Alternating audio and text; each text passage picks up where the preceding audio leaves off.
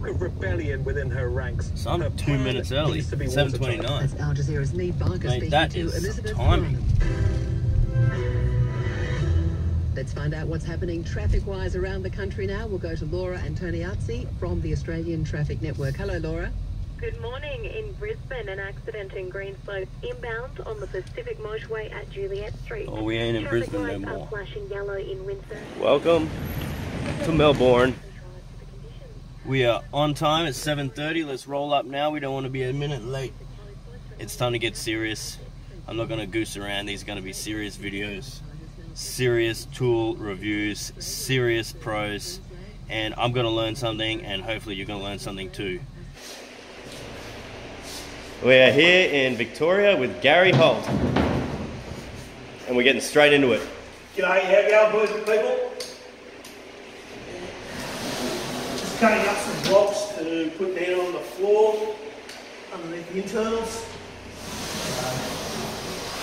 Not a necessity, but I like to keep them clean. So he just blows out the corner and then drops a block down.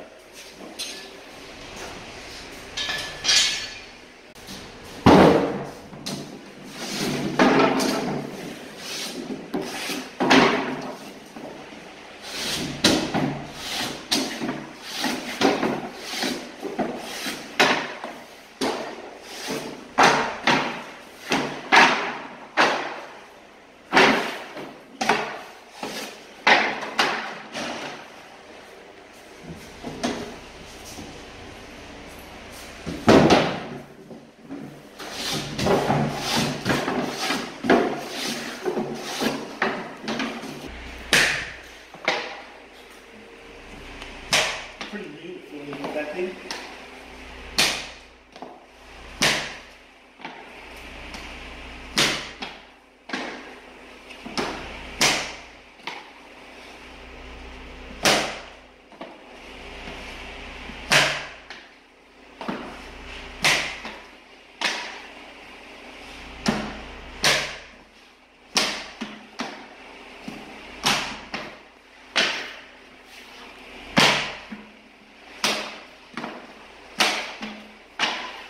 Drop them down.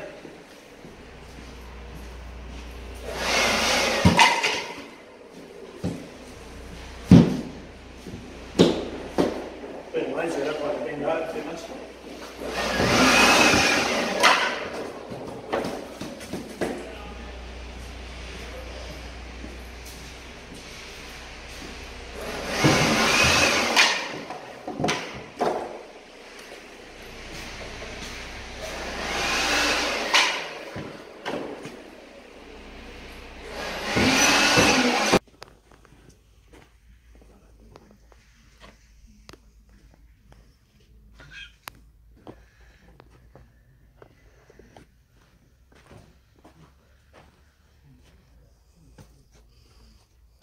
That's my favourite base, that base coat 60. Oh yeah, yep.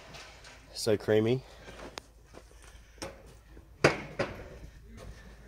know some guys that use the long set canal, and they swear by it. I've never tried it. So. Yeah. Like to try it one day. Oh, you got a lot of Makita batteries. Oh yeah, Makita rules. Have you used the new Makita drywall cutter, the little jigsaw type thing? Yeah, I've got one of those, yes. Crimped one of the connectors. So the Oh, ceiling really? flooded. So I had to take the ceiling down in the kitchen, big Yeah. kitchen area.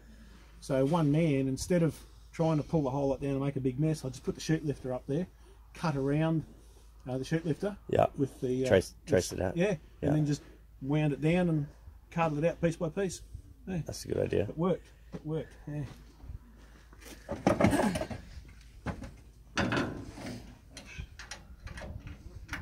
How long you been doing this?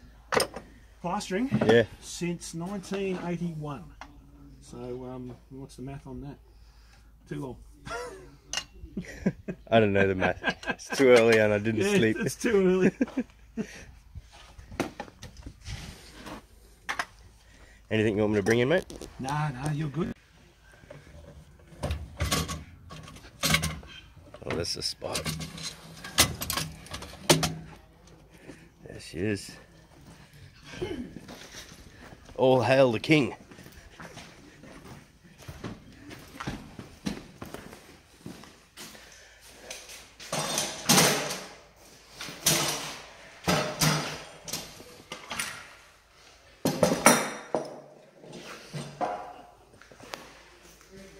Obviously, all the guys in the States know how a bazooka works. I'll give you a run through in a minute on the mechanics of it. Yeah, definitely. I would like to learn personally. A lot of guys think that there's too much going on and they're unreliable. In 5 years of that bazooka, all I've replaced is blades. That's it. Really? Yeah, nothing else. Yeah. Yeah, because anyone that says a bazooka is temperamental and unreliable, really, they're talking about, they've probably never used one. Yeah. They've only just looked at one and gone, no, that looks scary. yeah, So, I've heard too many moving parts and that sort of thing, so people stay away from. No issue. They're all the moving parts are either stainless steel or aluminium, so it's not an issue. Probably the easiest way of this to give you a breakdown, because the Tape Pro does something that no other bazooka does. Or I should call it the automatic taper really, because the bazooka is probably a tape tech idea. So you can disconnect the cutter chain through there,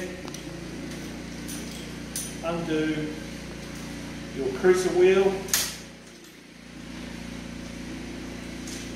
undo that.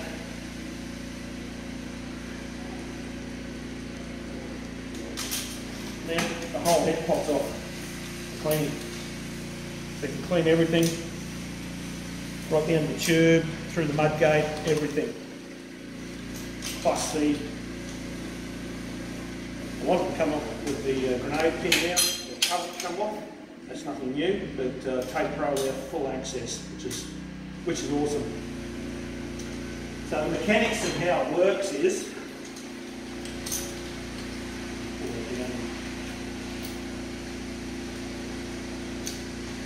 as the wheel's running on the wall, pulls that piston up, as you can see. So this tube's pumped full of mud, it pulls that piston, drags the mud up, brings it out through the top here, feeds onto the tape, and therefore you've got mud on your tape. So pretty simple really, but there is a bit going on. But at least with the Tape Pro, it allows for full access for cleaning. There's plenty of others on the market, but yeah, it makes me wonder sometimes why no one else has done the full head removal.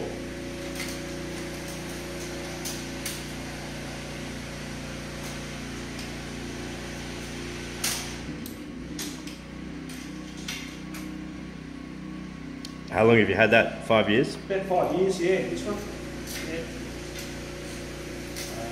It would have paid for itself a few times over. Yeah, many times over. I got this cheap off eBay. Someone else had got it, and I assumed that they got frustrated with it, you're not knowing what to do and how to run it. By the look of it, had only done a week's work.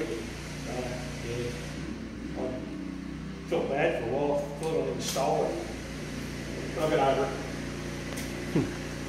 So lube, I always use silicone lube. Any moving parts, like you hear guys use WD-40, etc. That's fine, but for rubber seals, it can have a corrosive effect on the rubber seals. So all moving parts, give a good spray through the cutter gate.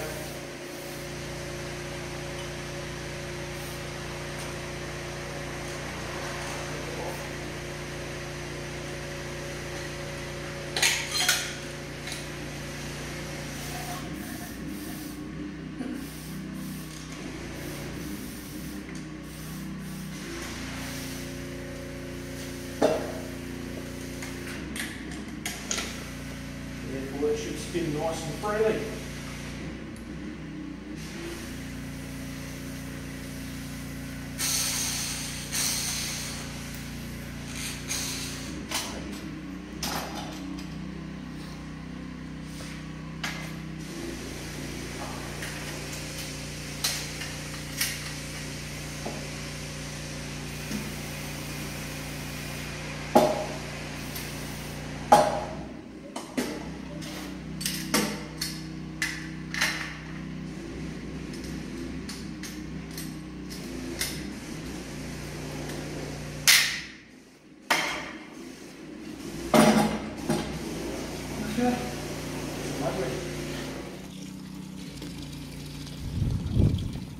with a bucket of CSR Easy Flow, about 2 litres of water you add to it. Sounds like a lot.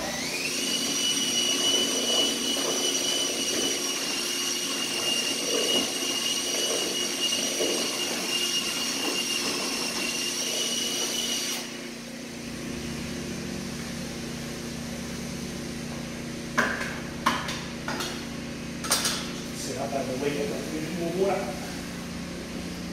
We used the banjo, and that was major advancement. When did the bazookas come out, do you know? In Australia? I don't really know when they come out in Australia, but the original bazooka was invented by the Ames brothers, from my knowledge, back in the 40s. They were a smart mob though. They were a rental only, and you couldn't buy one. Really? So yeah, every guy who was using one was renting it. So the Ames brothers were getting paid for every bazooka that was being used. Then the patent war expired, and other manufacturers came on board and started producing them, and yeah, the rest I guess is history. So most of the tool manufacturers, probably all the tool manufacturers now that make automatic tools have got one. Columbia, Tape Tech, which was a branch of Ames, Drywall Master, Level 5, they've all got them.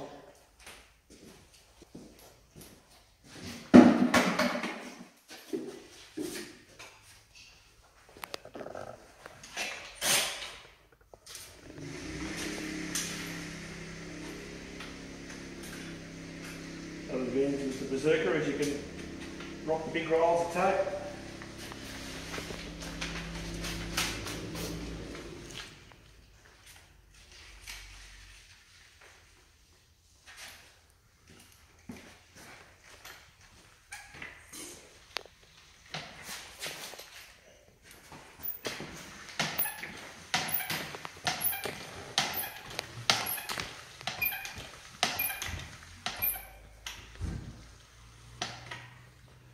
Takes about 9 pumps. Pump till you fill the tube.